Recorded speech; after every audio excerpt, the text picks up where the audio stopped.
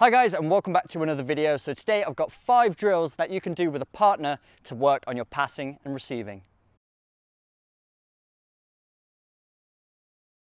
The first drill is the 2-touch box. So we've created 2 3x3 squares about 15 to 20 feet apart from one another. And all we're doing is playing the ball into the box. Our partner has to control the ball with 1 touch and play it back with the 2nd touch. But as you can see, we're playing pretty aggressive passes in there, not normal passes. So we're challenging that first touch. You have to keep the ball inside the square. If it goes out, your partner gets a point. And you can play this first to 5 points to make it a little bit of a competition.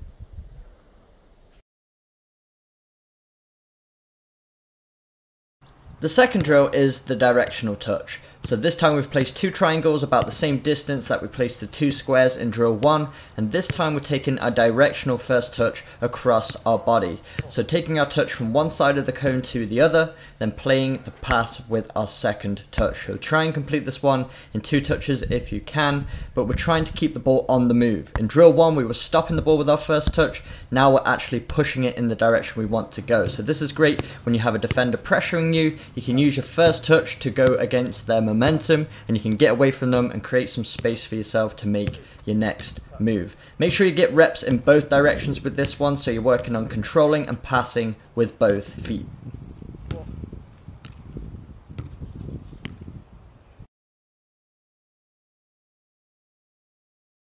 Drill 3 is the reverse pass. So we're using the exact same setup as we used for drill 2, and it's almost the same drill, but this time we've changed up the passing technique. So we're still taking that directional first touch across our body from one side of the cone to the other, but the passing technique is a reverse pass. So we're making it look like we're going to hit it down that same side, but then we're hooking it back and almost using the laces to hit it to the opposite side. So this is a great way to stay deceptive and unpredictable with your passes. Once again, make sure you're getting reps with this one in each direction, so you're getting touches with both feet.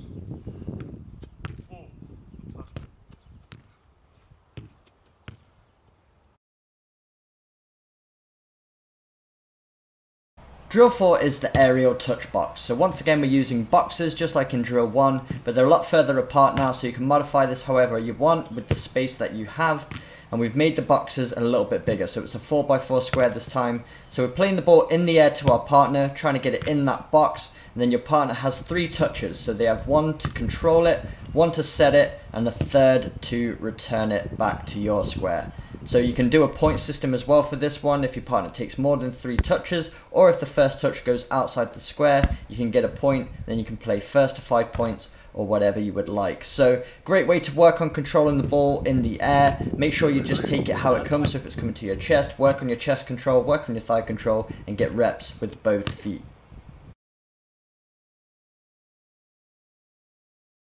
Drill 5 is the touch ladder. So I've placed 5 cones down here, each one is 1 step apart. You can add cones if you want, you can make the gaps bigger, you can make them smaller, modify it however you would like, but you're just going to work up and down with your partner taking 2 touches, 1 to take the ball across your body, and the next to play the next pass through the gap in the ladder.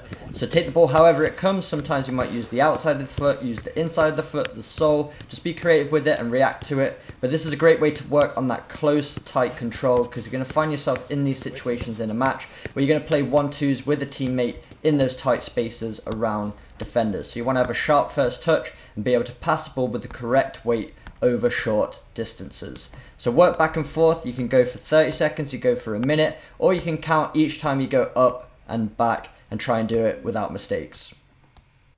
So there we go guys, 5 essential passing and receiving drills that you can do with a partner. If you did enjoy today's video, make sure you smash the like button, hit the subscribe button for weekly training videos, and I will see you guys in my next video. If you enjoyed today's training session and you want to take your first touch to the next level, check out Controlo, my very own 7-day first touch training program.